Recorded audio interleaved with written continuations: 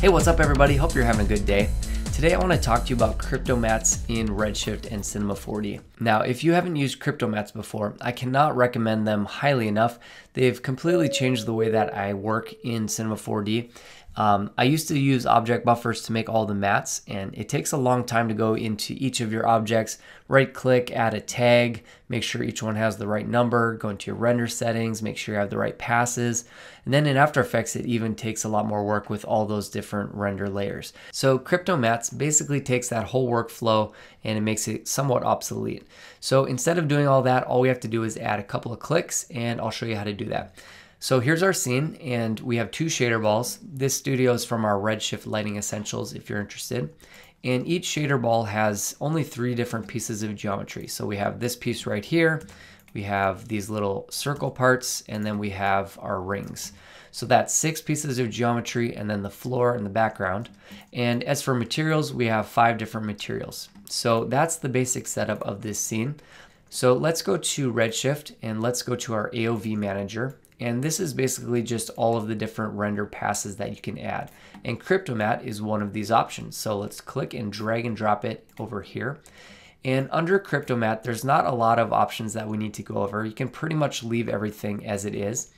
And under ID type, if we twirl that down, we have 4 different options. Now, the bottom one, I'm not going to get into, gets a little bit into espresso.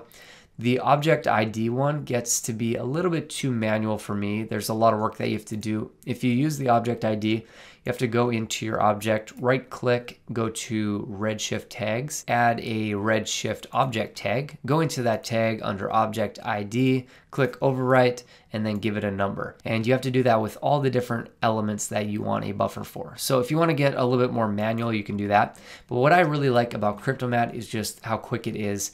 And we're going to use the top 2 for this. So the top one is object name, and this is going to render out anything that has mesh. So anything that is a individual kind of a polygonal piece, it's going to render out an object buffer for that. And then the second one is material name, and that's going to render out, in this case, 5 different buffers, and each of those buffers will have whatever geometry has that material on it. So that's the difference between these two. And if you want to render both of these out, you can always add 2 different Cryptomattes. So we'll drag and drop another one, and in the second one, we'll change that to material name. So you'll notice that we didn't really do a whole lot of work here. We didn't add any tags to anything in our scene. We literally just added Cryptomatte and change the ID type to one of the top 2. And that's it. And then all you have to do is hit render. So you're gonna see what an incredible time saver this is. So we'll hit render and we'll jump over into After Effects. All right, so here in After Effects, we have our main render, and then we have our 2 different Cryptomattes. So let's drag this one in here on top. And here's where some people get a little bit confused, because it says a .exr. So a lot of people think that means you need to add extractor, which you would normally use for a .exr.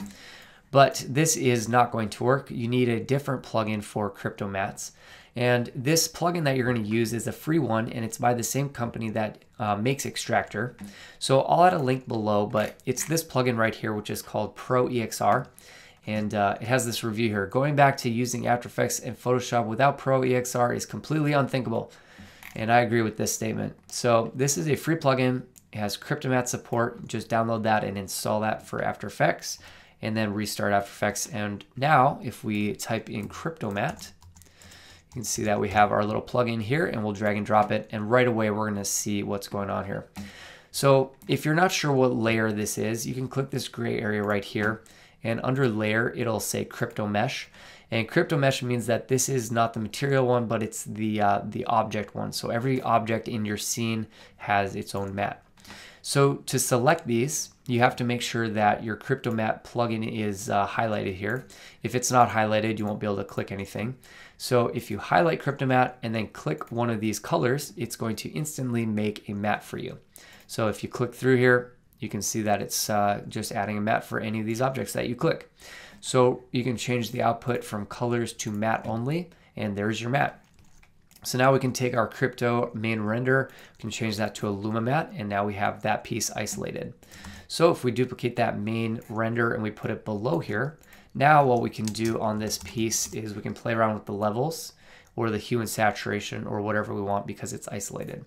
So if we did a hue saturation adjustment, can add colorize, and we can change the hue of this. Now the great thing about this is if we want to do this same correction to other objects, normally what we'd have to do is find our object buffer and duplicate this and add another buffer on top.